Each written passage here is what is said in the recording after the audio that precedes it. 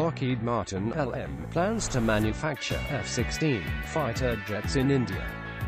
The American defense major has confirmed that it recently offered to move its lone production line of the latest version of F-16, named Block 70, to India from Texas.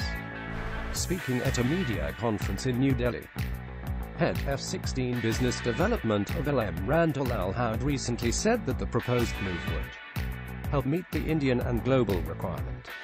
However, Howard made clear that the proposal was conditional, and LM would move its lone production line to the South Asian country only if the Indian Air Force (IAF) agreed to acquire the world's largest sold fighter aircraft for its fleet.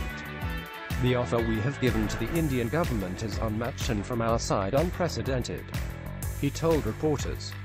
Howard further said that LM wanted to manufacture F-16 Block 70 for India, from India, and export to the world. Interestingly, Howard avoided questions on whether LM had any plan to sell F-16s to Pakistan, saying that the Indian and American governments would discuss the issue later.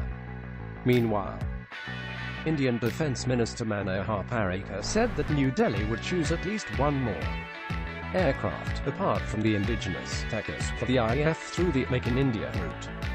It means that India is still not ready to accept the LM's conditional offer. Defense experts have opined that LM cannot force the IAF to acquire F-16s because its American rival Boeing FA-118, France's Dassault Aviation, Rafale, Sweden's Saab Gripen, and the Eurofighter are also eyeing the Indian market. More importantly, all the companies have offered to set up a production facility in the Indian capital without any condition. Howard tried his best to convince the Indian government to acquire F-16s for the IAF, saying that it would be a win-win situation for both New Delhi and LM.